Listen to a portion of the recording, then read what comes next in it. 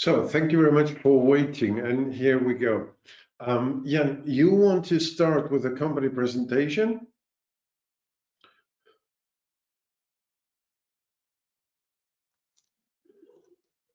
I think we just lost Jan for a second. Let me take over so far.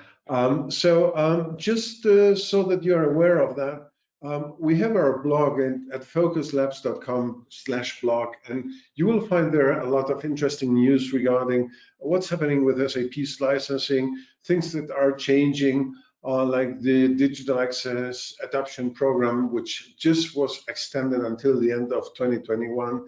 Other things that may interest you if you're active in this area of licensing. Now, our company is a German company. We've been on the market for the last 20 years, and about the last 10 years, we've been very engaged in the area of SAP licensing. We purchased in 2014-15 a tool called samQ, and the company that manufactured it, which helps us in those projects to measure, analyze the usage of SAP, both from the user as from the engine perspective, digital access, etc. Now we have completed our product portfolio with sapQ, which is an interesting alternative to SAP Access Control, similar portfolio of functionalities. Look into it, and if this is something that could help you. Where are we active? We are active in the area of license management, license and cost optimization with the tools. The other area is segregation of duties management, which is access control, firefighters, password management, roles, authorizations, compliance documentation, compliance management, compliance incident management, etc. And we are not only a tool provider. Our approach to the market and to our clients is we help you from the start to the end. We don't leave you with any reports there, but basically we help you in analyzing the usage of SAP and then starting some activities based on those data that we get. What could be defending your company in an audit, helping you negotiate with SAP when you move over to S/4HANA, when you have a major purchase with them, helping you understand your contracts, your price levels, your special conditions, things like that. Same area on the compliance and security access area where we can help you implement those systems. So clients we have basically in all branches, all business sectors, from automotive, banking, insurance, lots of retail, food manufacturers, energy providers. Our clients, they go from 300 users to our biggest client, which has 1.2 million users in his systems. We have around 400 clients today, 300 employees. And the interesting part about what we do is we do more than 100 projects in a year. This is what provides a client with additional insight into the market, the pricing situation, than what he could have alone by himself out of his own experience. So we complete your team with additional tools and experience. This is the approach. So coming to SAP licensing, let us remember what we talked about in the last webinar. SAP licensing is mainly users, engines, database, and digital access. And we have different aspects in a company that affect this licensing, like the security and compliance rules that you have, the necessity to stand to segregation of duties, SOX compliance, things like that. Then you have cost management, so you are always driven to lower or keep your costs as low as possible. On the other hand, you have steadily changes, new projects coming up, new users, changing users with staff rotation, reduction, extension, mergers and acquisitions, all things that have an effect on your licensing configuration. And this license configuration is defined apart from the metrics by the license demand, by the purchased licenses, so your inventory. What you have configured in SAP is mainly important because this is what will be measured in an audit. So we differentiate between inventory, what do you have configured in SAP, and what do you really need? So how should SAP really be configured? And then over time, you have metric changes. SAP changes metrics once to twice a year. What is a managed user? What is a revenue? How is revenue defined? How is or a monitored user? Things like that.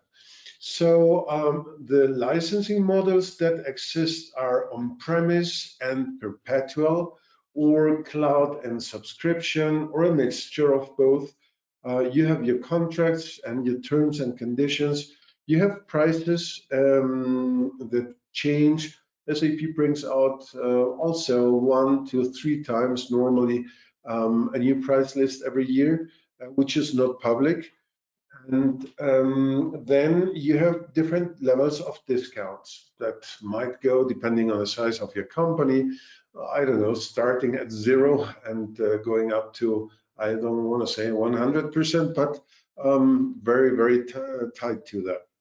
So let's start.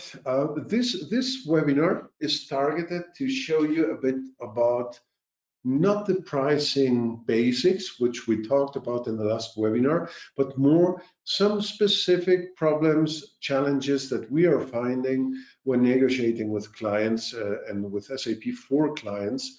And so approaches on how you could solve those challenges. So more practice orientated. Now, exposure of triple licensing. This is something that is coming up with the changes that are derived from digital access. The thing here is, let's think about, for example, WMD, which is a typical document management and provisioning application that is built on top of SAP. It's a portal solution. It's an example. There are hundreds or thousands of third-party applications that use SAP as a connector, a data management platform, but they provide data into SAP. Now you purchase this third-party application, and it could also be a point-of-sale application. I just have another client who has a non-SAP point-of-sale application, and those users in this third-party application, they also need to have an SAP user to be able to log into the third-party application, because this is the way the third-party application was built. It doesn't have an own user management. It just has the SAP user management. So everyone working on this, let's say, point-of-sale system, archiving application, whatever, has an own user license used to log on into the system. Then this application, in the case of the point of sale application, also produces digital access documents, in this case, sales orders. This point of sale supermarket tickets, they enter SAP as, or receipts, they enter SAP as sales orders. And this way they produce digital access, and this is measured also as digital access. But on top of that, you have additional NetWeaver Foundation for third-party apps licenses, which might be user-based or instance-based, etc. Now, this is something that has come up over time, and SAP is building their passport measurement system for digital access. And then in the audit, you have your users measured. Problem here is basically you're licensing things twice and triple. There is no technical way to solve this today. So the only thing that you can do here is have your own documentation. explaining that you have groups of users, for example, your point of sale users. Let's say you have a point of sale, an average of 5 point of sale systems in every supermarket connected to SAP. So overall, let's say 500 users, and you have 500 user licenses assigned to them. You should maybe in your SAP system set up a proprietary license type, let's say 72. The custom license types are 72 to 79, as far as I remember. Maybe it goes higher. And use one of them, assign this to your point of sale users to make sure that you have a documentation that shows this group of users is licensed with user licenses, but they are third-party application users, so indirect users. And then on the digital access part, make sure that you have a technical user only for this application so that you can segregate this and make sure that you can identify how much of what you're investing in this is being paid for that, because you can decide to stick with the legacy licensing model, which is user-based, or move over to digital access. Whatever you do, don't pay it twice. SAP doesn't expect this from you, but as I said, there is no simple technical way to separate this kind of things, and it is your responsibility to segregate this kind of licensing. So moreover, SAP is offering you that if in the past you have purchased, let's say, limited professional user licenses for your indirect users in these third-party applications, you may now, as you move over to digital access, exchange those old user licenses for digital access document licenses. This is part one. Part two, as you might see here on this document, where do I have it? Users only indirectly accessing the SAP Digital Core. We are talking about user licenses considered for conversion to digital access, but also user licenses that are considered shelfware. What does that mean? That means if you today do an optimization with a tool like ours, or this of someone of their competitors, and you find out, well, I have a surplus of 50 professional users, or 1,000, or 3,000 employee users, licenses that you purchased in the past but are not using, this shelfware can be now officially exchanged towards digital access. And this is something very important to understand, because there is a big potential for optimizing your cost infrastructure with that. So next thing, changing users. The thing here is basically the same idea. Let's say you have people working, for example, a service engineer who is working on a mobile platform like a smartphone or a tablet, and he's providing, he's entering sales orders or purchase orders or material movements. Now, let's stick first of all with the process with the sales order. The thing here is we are talking about attaching documents or creating documents. And this is something very important. First of all, we have in the legacy licensing model the orders. Sales and service order execution is the product name, or purchase order execution. Those orders in the legacy licensing model were created, and you were paying a license for them. This is also a license that you can be exchanging now towards digital access, and with this avoiding to pay twice. And SAP officially allows you to do that. So this is the one side of it. But since we have time until 2027 or 2030, if you pay some more maintenance, to move over to S/4HANA and digital access, today still you should be well analyzing what is cheaper. Is it cheaper to be paying order licenses, or do I want to stick with my user licenses for this kind of things? So number two is, in some cases, this, what did we call him, the service engineer, he doesn't create documents, he creates attachments. So let's say that he's, for example, he's changing orders that have been prematurely created in SAP. So someone, an SAP user, is creating an invoice in SAP, and now you have someone automatically scanning things, or do a document scan, or measuring products attached to an order, changes like that. Now, you must remember that digital access is charged for creation of documents, not for changes. So it is also here very important to understand, are those people attaching some scanned documents to the original order and thus not creating additional licensing, or are they creating a new invoice, a new material movement, whatever, which is a different case.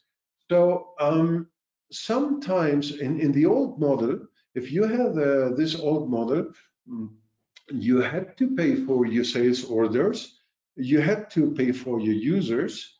If you now move over to digital access, this is a document change and doesn't affect the process anymore. The original document is created by an SAP user, so you don't have digital access in this case. It is only a document change. So you are not paying orders anymore, you are not paying users in this case, and you're not paying digital access. So in this case, the new model is more attractive for the client with that. So another thing that happens very often, you define with SAP a proprietary user type. This is something many people don't know. SAP has today, I think it is on the on-premise price list, 21 user license types, plus 4 additional user license types for S/4HANA and 4 additional for S/4HANA Cloud. So some clients, especially very big companies, but not only them, have decided, well, your user license definitions, they don't really match my needs, my specific demand. So I want to define a specific user license. Let's say our company is VOQUZ and we have 3,000 users. So apart from the professional user and the employee self-service user, I want the VOQUZ operational user, which is my own user type, and this guy is allowed to do this and that. For example, like in this case, the special user administration in the decentralized area is a defined user whose rights are defined as for the release, approval of orders, material removal and storage, view reports. My specific needs for a user.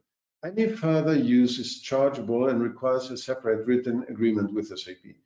Now, problem here is you have defined something and you have done it to your best, with your best effort on defining a user, but you did a basic mistake, and this is you didn't include a standard user like the employee self-service user.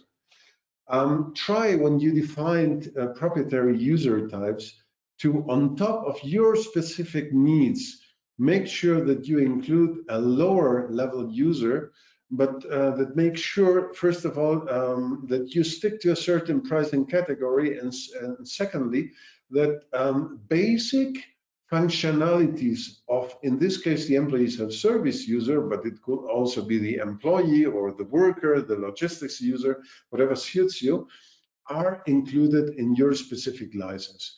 And that when you move over your contract now from ECC to S/4HANA, that you take over these specific rights that you negotiated with SAP. Another thing, discounts should be protected.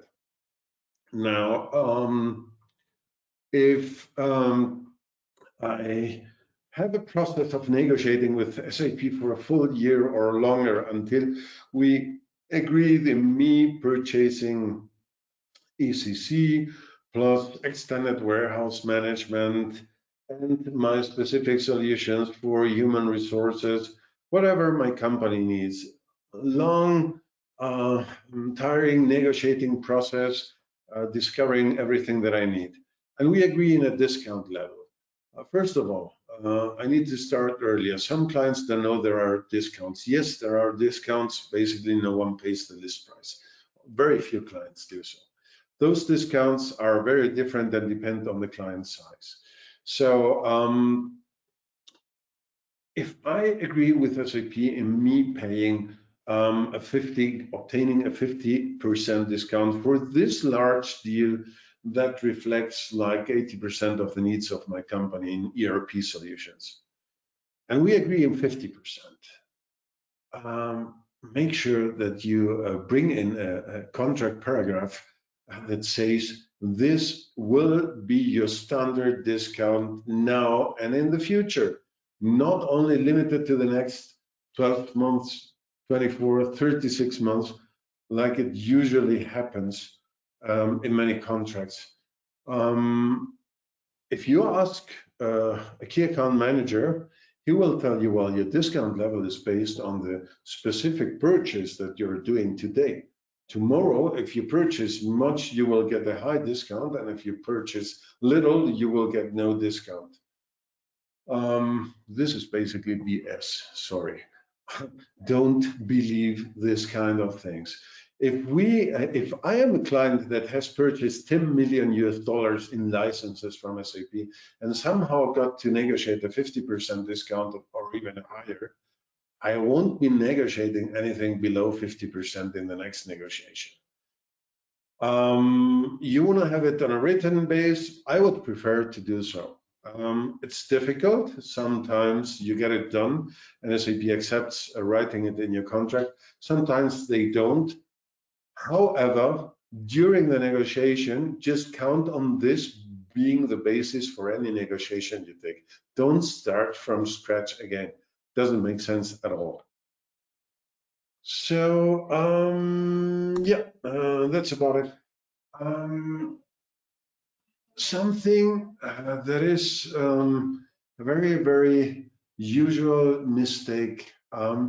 You know that SAP has the automatic measurement engines, and they have the self-assessment objects, as they call them.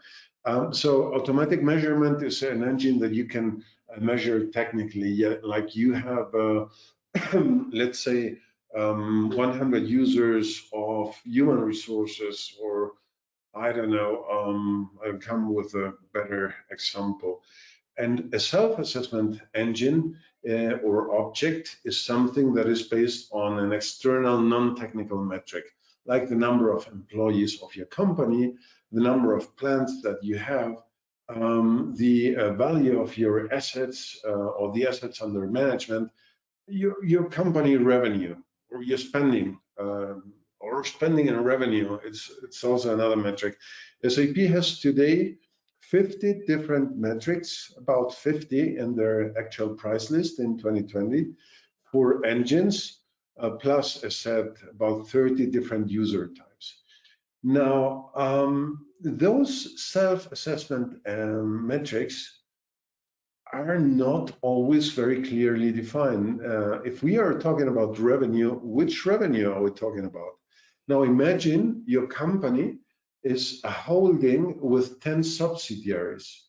And in fact, you're only using SAP to manage the business in 3 of those subsidiaries.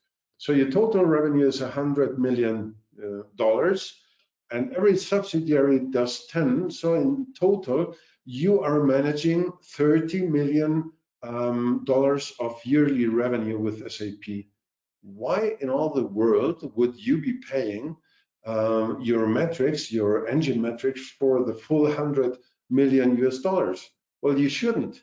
But unless you get to define this in your contract, you'll be paying for the 100 millions. So make sure that you really expressly delimit in your contract what is being used. What revenue are we talking about? How many employees are we talking about? Don't start paying for your employees in China when you don't manage your business in China with SAP.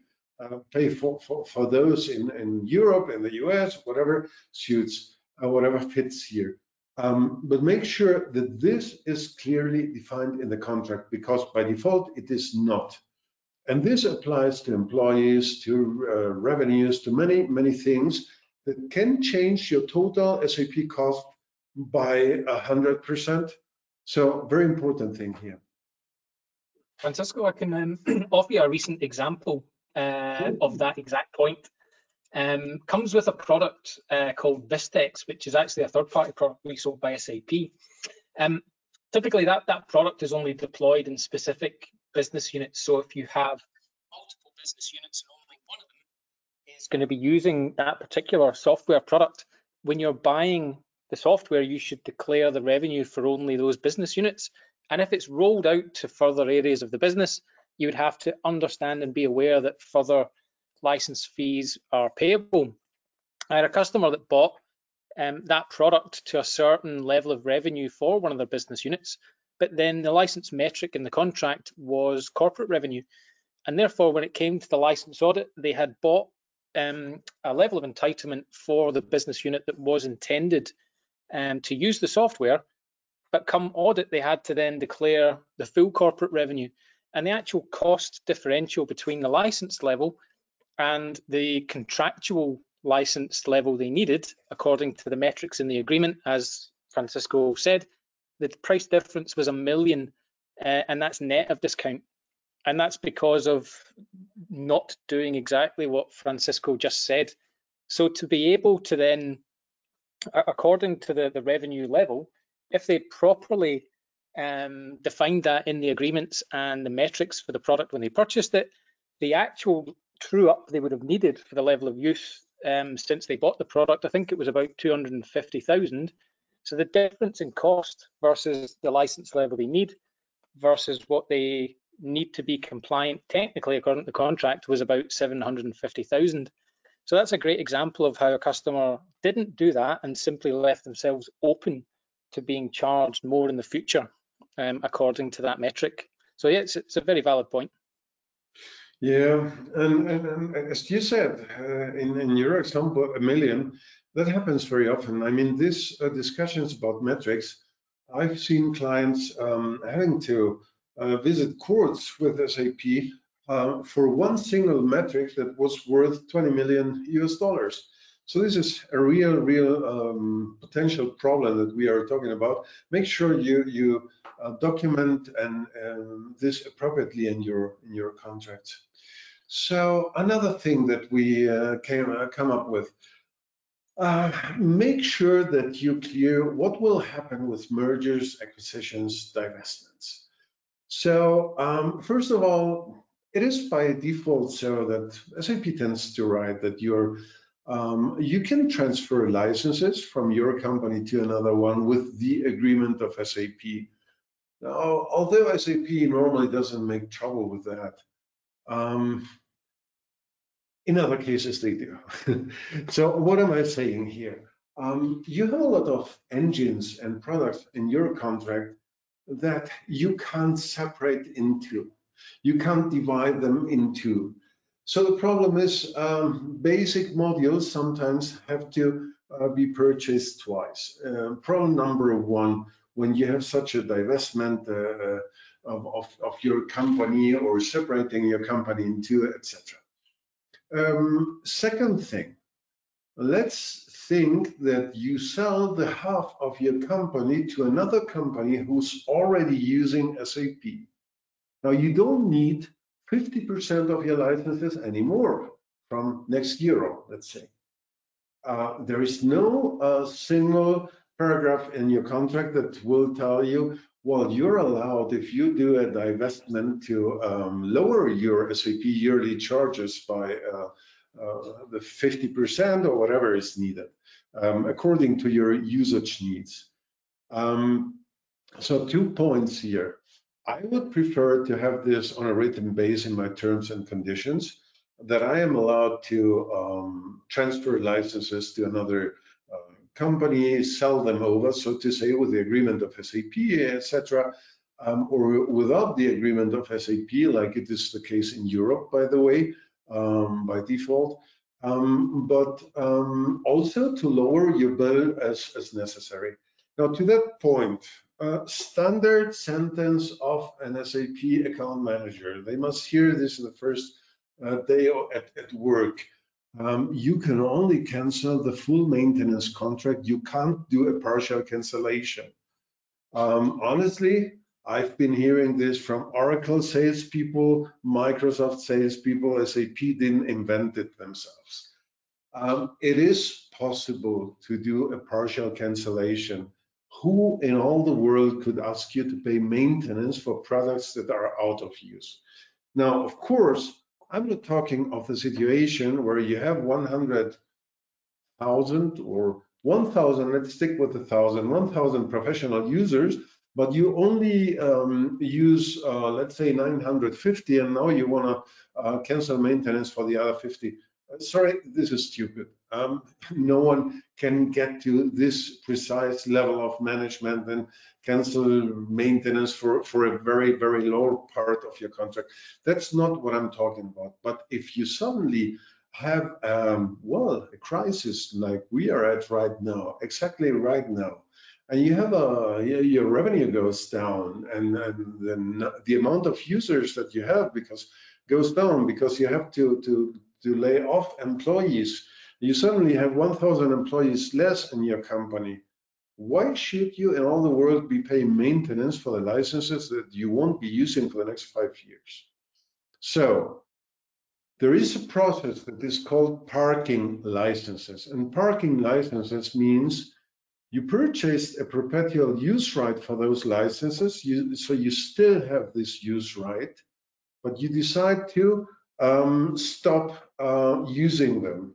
So you stop paying maintenance for them. You come to an agreement, a written agreement with SAP to park a part of your licenses.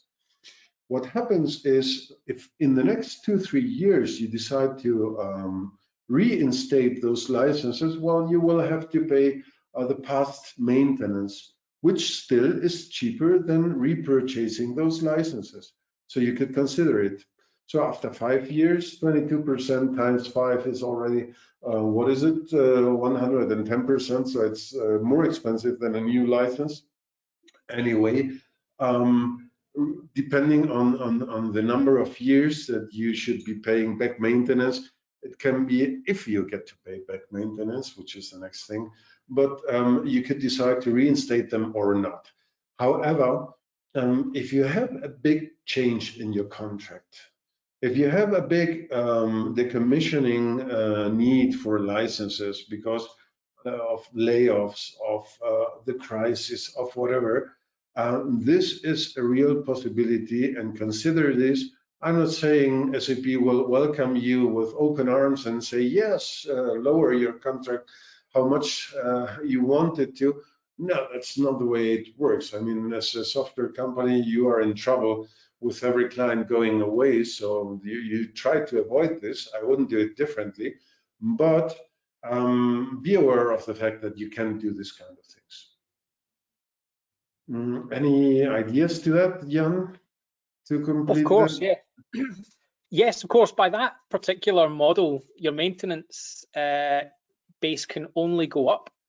And unless you're smart with the way that you trade and swap unused software for new products, in essence, SAP are saying that your maintenance cost, your maintenance contract, isn't for the software you're actually using, but actually for all the software you've ever owned.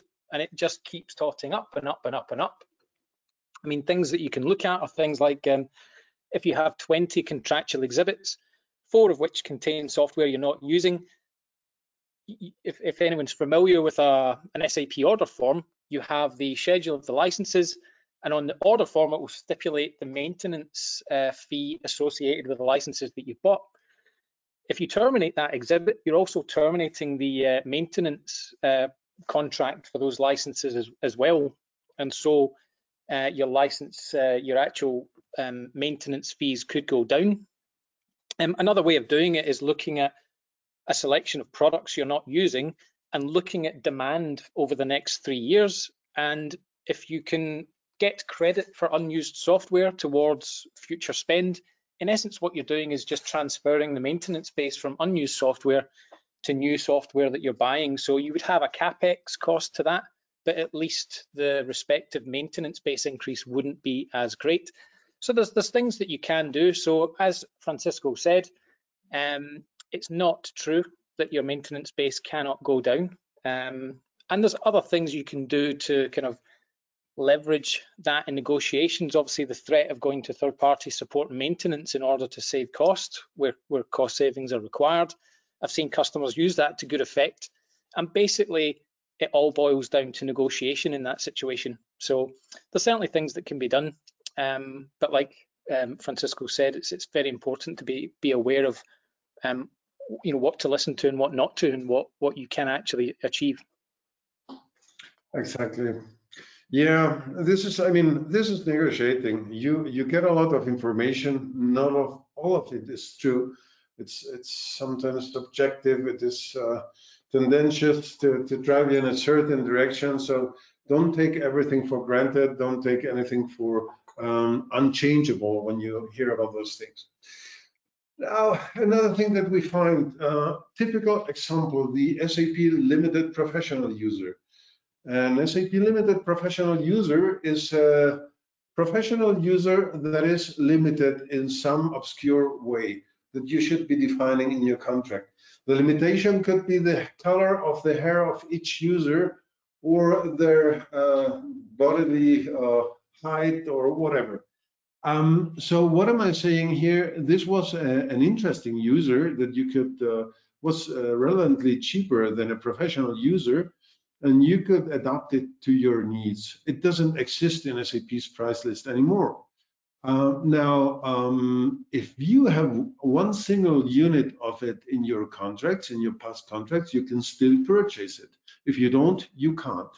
So what I'm saying here is make sure you have your main user types, like the self-service user, the logistics project worker user, the employee, and the professional one, and if possible, the limited professional one. Have at least one unit of each. This has two consequences. First of all, if those users are fallen out of the of the price list, you will still be able to purchase them. Number two, negotiating a change of quantities is much easier if you already own those users. So let's say you have a surplus of professionals and need more employees. It will be much easier to negotiate that you change the amounts but not add additional products that you don't have in your contract. Now, if you have those user types in your contract, you can also bring in a paragraph in your contract that says, for the next 5 years, I'll be allowed to exchange the amount of users of these user types as long as the maintenance doesn't go down. If you now bring in the thought that for one professional user, you might be getting, I don't know, 50 self-service users, then this will help you prevent having any audit findings in the user area eventually in many occasions, and this way preventing to have additional spendings. So also something that still very few companies do, and something that you should consider including in your SAP contract. Well, and so one more thing to that. Very few people still know, that's my impression at least, about S/4HANA Cloud licensing and the so-called full usage equivalence. Now, in S/4HANA Cloud, which is a subscription-based licensing, SAP already is trying new things. And trying new things means you have now 4 user types, like on S/4HANA on-premise: the developer, the advanced, the core, and the self-service user. And the rule is here, you don't buy any user of those types, you buy full usage equivalents. So a professional user, which is called in this case advanced use, is 1 full user equivalent. And developers 0.5, so you need 2 full user equivalents to have 1 developer user, or you get, let's say, this kind of something between the limited and the employee, which is the core use. You get 3 of them for 1 full usage equivalent. The thing is, you buy like a total amount of units of full use equivalents, which you might exchange as it fits you during the year. Now, this is extremely interesting, an interesting approach. Would love to see this also with the on-premise users. What am I saying here? Well, if SAP is already exploring and experimenting with this much more modern license types, much more flexible license types, why shouldn't you be doing the same on-premise? What I'm saying is lead your negotiations as to understand that this is something self-explanatory, and that is, if I overall spend $2 million in user licenses, I don't care about the configuration in the negotiation. I would say, however those 2 millions are configured, if it is 1,000 professionals and 50,000 self-service employees, or if it is the other way around, like 2,000 professionals, and as long as I'm within the borders of the value that I purchased, I would be lucky with it. I wouldn't have trouble in negotiating that, but auditors do have trouble with that. And they need to stick to certain rules, and the rules is you can always balance a lack of user licenses with higher type user licenses, never the other way around. I would discuss very much about that. If I have an excess of, let's say, $1 million in self-service user licenses that I never got to use, and I'm missing, let's say, 50 professional users, I've never ever paid for those 50 professional users. And some key account managers, some auditors, they find this comprehensible, others don't. So take care of this. I mean, you have a chance to negotiate this and not get into so much trouble with that, not pay for, and not be paying when you already have anyway spent more than what you're using, which is not always the case. Of course, we find many clients with sub-licensing and a need to purchase additional licenses. But when you have a license surplus, make sure you use it to your advantage too. Anything to add to that, Jan? Yes, sorry, on mute. Yes, it's a very interesting mechanism they have for cloud user types, where in essence you're buying one entitled level for user licenses, and they break that down into full use equivalent, and you can have any configuration of professional, functional, or productivity users as long as the configuration of those users falls within that license level. So in essence, you aren't actually buying individual user licenses, you're just buying the right level of entitlement to license your business. So it's interesting how customers should be looking at the same structures, the same license management structures for on-premise licensing. And customers really who are not optimizing user licenses, so aren't using a tool like samQ, for example, to optimize the classification of users, might end up acquiring or purchasing licenses well in excess of what they need. And of course, the license level would be well above what they actually need, and they end up having paid more for the licenses. If you take a simple optimization model, and you have the right entitled level, then the user licenses you're consuming within that should be optimized, and therefore saving customers a lot of money. So there are things you can look at in terms of that model that could be applied in principle to on-premise license management. But it shows that SAP are starting to look at how flexible license models, are what customers are looking for going forward. Yeah. Okay. Well, so far to that for today. One of the next things we need to be talking about is cloud licensing, which will be one of our next things to start talking about. So now conclusions and things to remember. Special licenses were something, a difficult negotiation that many achieved with big success, finding price adaptation, functionality adaptation to your specific needs. If you already achieved this in the past, don't miss out to take this over into S/4HANA. Again, you might find, a less experienced key account manager who tells you this is not possible, whatever. Don't believe that. You can negotiate whatever is necessary. And if this is important for your company, and if you find that the standard user types don't really reflect your situation, then stick to that and take this over into S/4HANA. Now, definitions should always be available clearly. Download from SAP the SAP user types.xls file that defines use rights to